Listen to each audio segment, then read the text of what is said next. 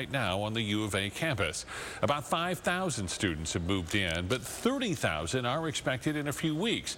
And with so many people, what's the school's plan to keep both the university and the greater population safe from the spread of COVID-19? Our Claudia Rupsich is live in Tucson. And Claudia, they have spent months just working on safety plans. And part of that right now is testing. We're at the North Rec Center here, where part of it has been converted into a rapid testing site. This is one of two places on campus where students can, in about an hour, find out if they have COVID-19. As of this morning, the university had administered 8,340 tests. 27 of those came back positive. The University of Arizona is welcoming back students in phases. The first week, hands-on courses like research labs, medical courses, and fine art studios will meet in person.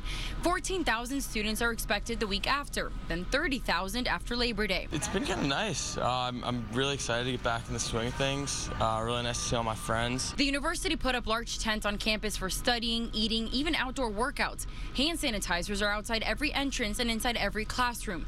And masks are required inside all buildings and outside when you can't social distance. I personally don't want to go back home, and I want to be here for as long as possible, so I like how they're doing everything in their power to make sure that we stay safe and healthy. I feel pretty safe as of right now. More than 5,000 students had to be tested before moving into the dorms. The university has developed the rapid diagnostic antigen test that gives results back in as quickly as an hour. Students and employees are encouraged to get one for free when they return to campus, but testing is not required. It was really quick, really easy, and the results came back in like maybe an hour and a half-ish. University researchers are also testing sewer water from dorms. Once a week, we're testing 20 sites around our dorms that we can pull sewer water, and it can tell if the COVID virus is in there 7 days before it shows up. And then that can lead us to look at that dorm a little further and maybe additional testing. University leaders are restricting large gatherings on campus. They're also working with fraternities and sororities to follow safety protocols. Ultimately, though, they say it's up to the students to do their part. You can have the best laid plan.